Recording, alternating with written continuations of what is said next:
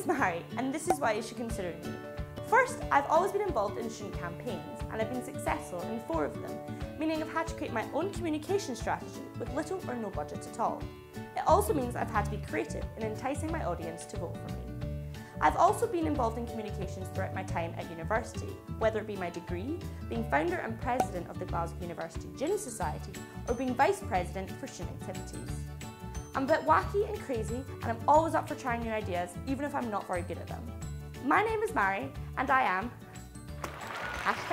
#married to the job.